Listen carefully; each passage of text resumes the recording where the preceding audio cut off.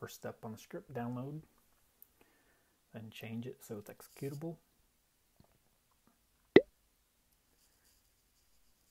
And finally, we're going to run it after we type it correctly. All right, everything's true. That means it took, and all the templates should be there. We'll go to Kibana. We'll go to the stack management, and then we're going to check to make sure the templates took. And as you can see, you have all four of them there. And we have our 2 component templates in there. Now I'm going to delete them, and we're going to install them again, but we'll do the manual method.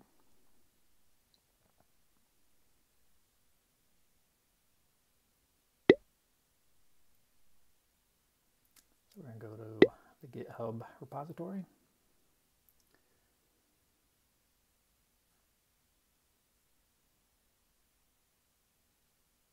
And then we have all of our templates. You're just going to simply copy, and then you're going to paste those into the development tools.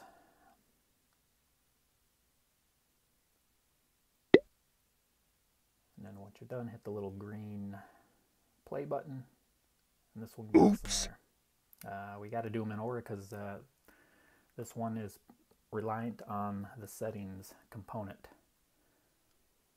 So we'll do the settings. Again, copy everything, paste it. You'll do this every single time. You'll see the true acknowledgement, meaning that it took. And just go right through them. Again, do settings first, mapping second, and then the rest, whatever order you desire.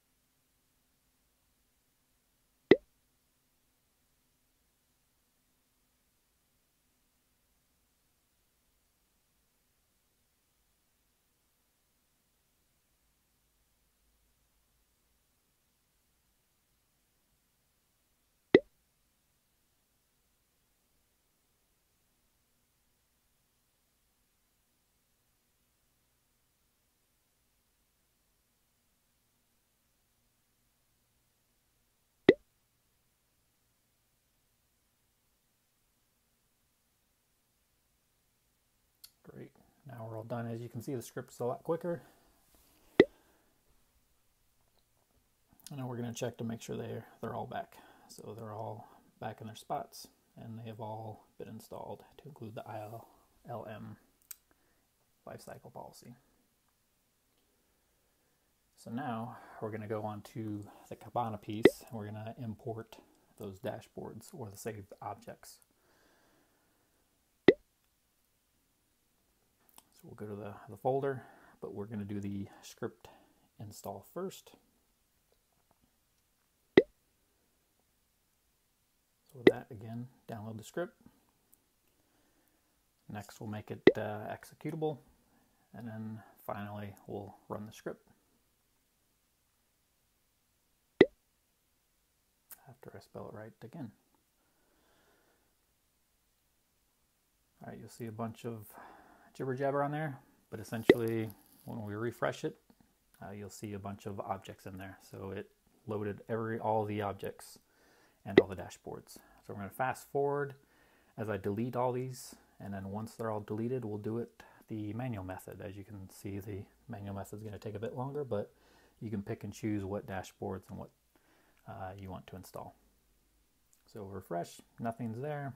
It's back to normal. So we'll go back to GitHub. You'll see all the files ending in ndjson.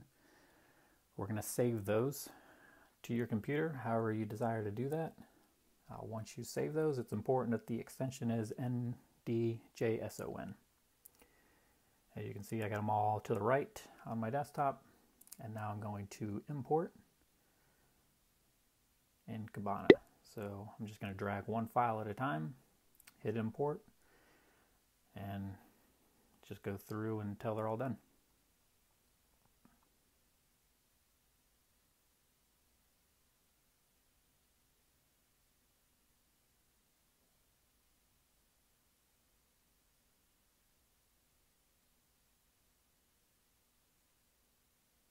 And the order is not important on the dashboards. In any order you want. And you can pick and choose which ones you want. All right, looks like they're all there, to include all the referenced index patterns. So we're done with the manual method. You can see we don't have any indexes yet. So we don't have any logs, no data has been sent to our instance. So the next thing we're going to do is we're going to configure our firewall to send the data so we can visualize it and see it. So in this particular case, I'm using OpenSense. pfSense is a little bit different, but it's pretty easy to set up. So you can see I already have some that are set up here. I'm going to edit this one that I previously created just to walk through it. We're going to enable it. We're going to send it over UDP. And then all these applications are what we're going to send as far as logs. We can clear all those and it's going to send everything if we want. Now we're going to set the IP address of where we installed pfELK.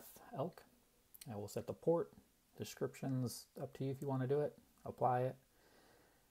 And then your firewall should start sending logs. So we're going to go and check our indices. And as you can see, we have 2.